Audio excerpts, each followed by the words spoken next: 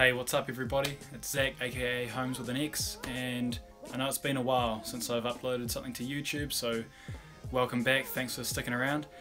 Today I'm just going to talk a little bit about my new drone project and how that's going. So let me start by saying, if you've been watching DIY Drone, the video series on my channel, then you'll know that I've been prototyping this design for a while now, possibly months, and it's pretty much finished. In fact, today I am going to be doing the first ever test flight, and I'm quite excited about it because I have my FPV goggles and I've never flown first person before. And by the way guys, if you're not already following me on Instagram, head over there now. I'll put a link down in the description. That's where I post all my behind the scenes and daily video content and upload photos every day. So if you want to see more of what I'm doing, including the 3D printing and my day-to-day sort of activities, don't forget to follow me on Instagram, okay? So with the drone, here it is. So it's a 210mm. It's a lot smaller than my last one, which was a 250, and it should be a little bit more nimble in the air, hopefully. It's also, as you can see, just two pieces, a solid lower frame, and then the cover, which snaps on and off with a rubber band, nice and simple. So it's only designed to fit a small battery, but I've realised the shortcomings of that, and I'm going to be redesigning the upper frame and making it so that the battery actually sits on top. Okay, so for my transmitter, I'm running the Tyrannus QX7. I've got the Team Black Sheep video transmitter in there, the Foxeer antenna, Foxeer camera, and yeah, anyway. That's probably enough talking from me. Like I said, a few more design changes to make. Every time I make a drone, I'm learning a lot about the design process and what's good and what's bad. But for now, that's enough talking. I'm going to get out there and have a go at first person view drone flying. Wish me luck. Where does peace go? Where does peace?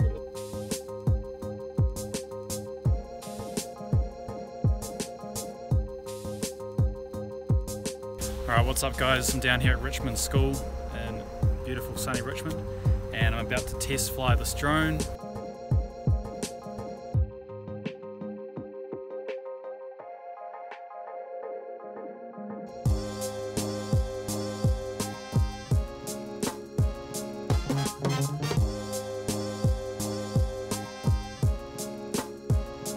Where does peace go?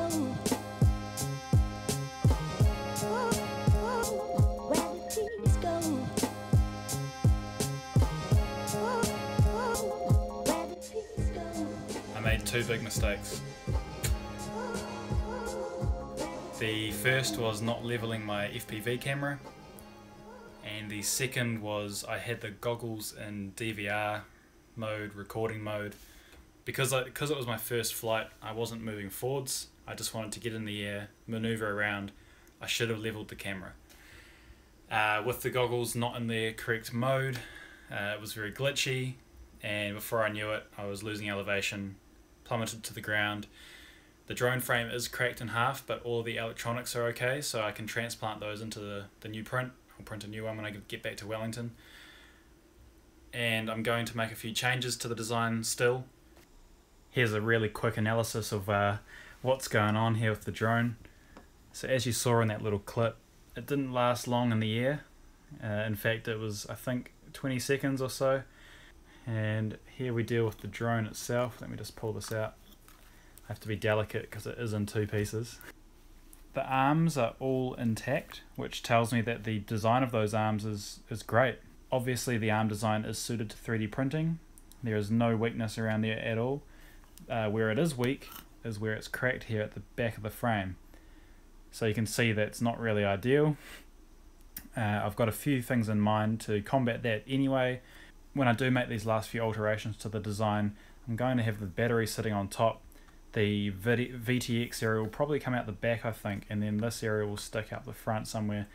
It should provide a better balance, better center of gravity, and also I'll add some webs and ribs and stuff in there just to strengthen it up a little bit. The next steps are printing a new frame, putting the electronics in it. I'll do another test, an actual test, where I'll actually get it in the air and I can show you guys some footage of it flying.